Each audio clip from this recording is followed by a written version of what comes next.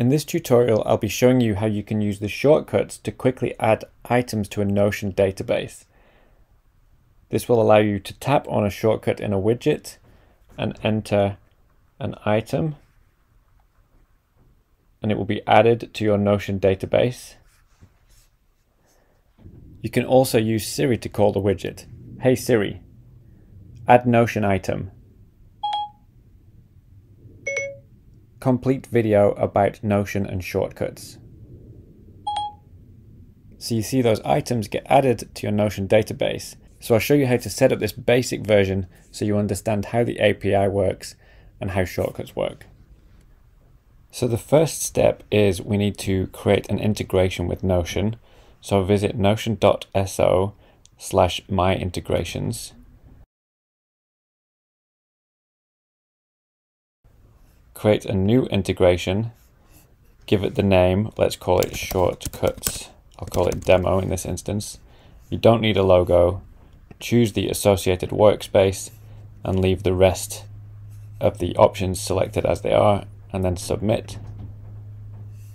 And then show and copy the integration token and store that in a note for later use.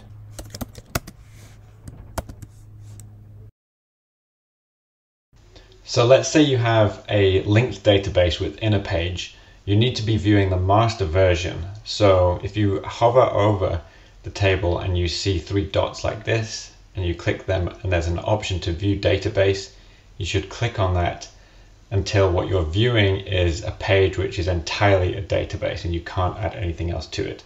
This is the master version. Then we need to add the integration to this.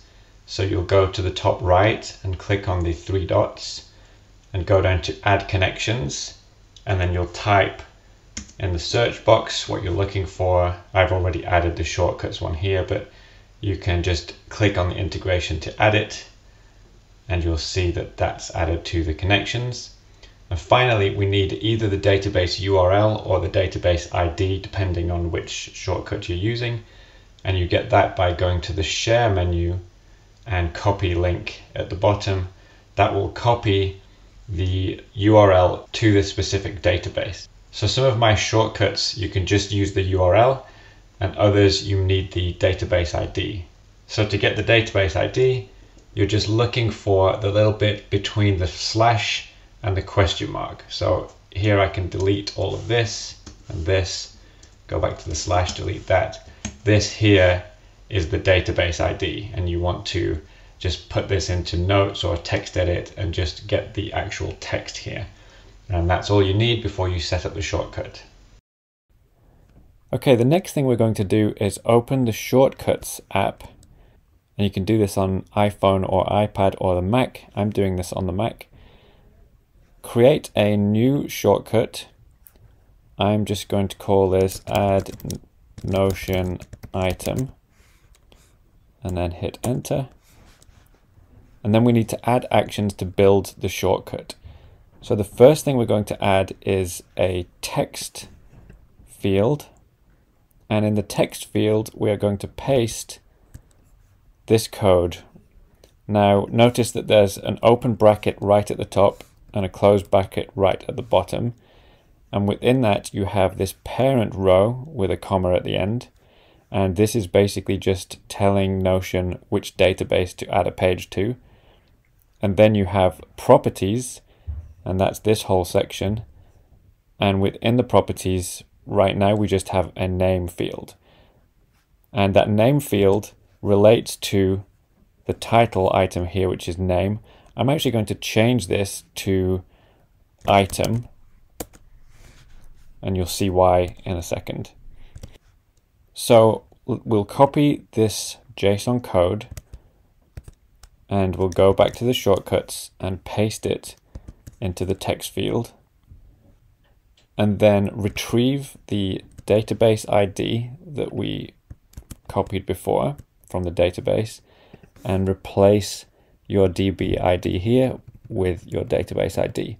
So you should end up with quotes around the database ID that you copied from the database. And we're just going to leave that like that for now. And we want to send this to URL. So search for URL and drag in the URL field. And the URL we're going to use is this one, https:/api.notion.com/v1/pages. And then the next action we want is get contents of URL. And make sure that this is linked to the item above, and it's saying get contents of URL, which is this item. And then choose show more, and the method should be post, and the request body should be file, and then you choose select magic variable for the file and choose the text variable. So this is basically going to call this URL and send it the contents of this file. And finally, we need to add some headers. So add 3 items, and those items will be, the first one is authorization for the key. The second one is content type. And the third one is Notion version.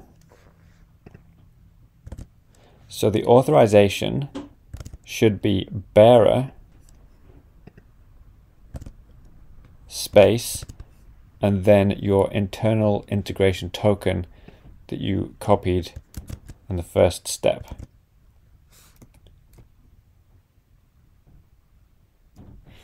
And it's not all showing up in here, but when I go to select it, I can see that it is actually all in there. And then for the content type, that should be application/JSON. And for Notion version, we're going to use 2021-08-16. That just lets it know which version of the API to use. So make sure those headers are all in there. And then finally hit the play button. I think on the iPhone that's down at the bottom. To run this action, it will ask you if you want to connect to the API Notion.com, so we'll allow this. And because we are getting the contents of the URL, you actually see the response from the server in the bottom. So if you see status 400, it's going to give you an error code and explain what the problem is. So here the message is name is not a property that exists. So if you remember, I changed name to item here. So my title column is called item. So we just need to change that in the shortcut, and where it says name here in properties, just rename that item. And then hit run again.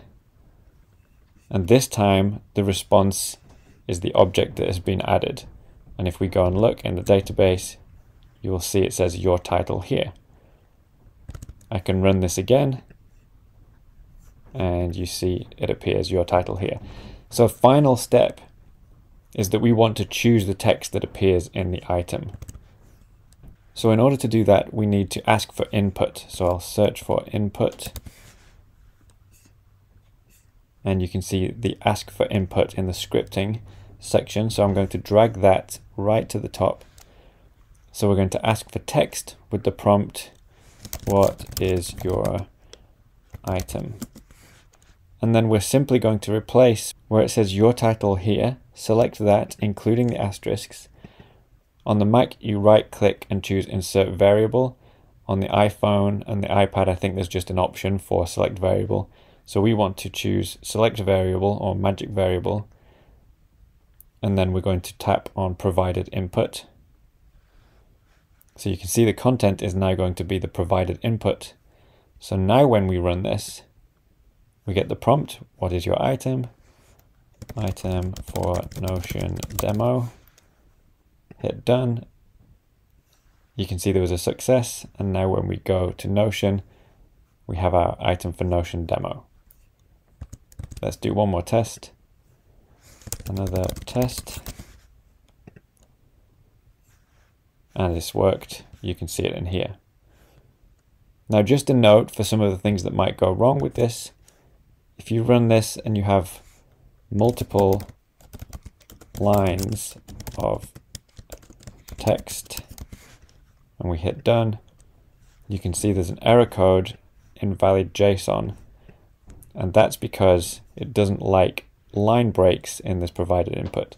So this works so long as you provide a single line of text for your item.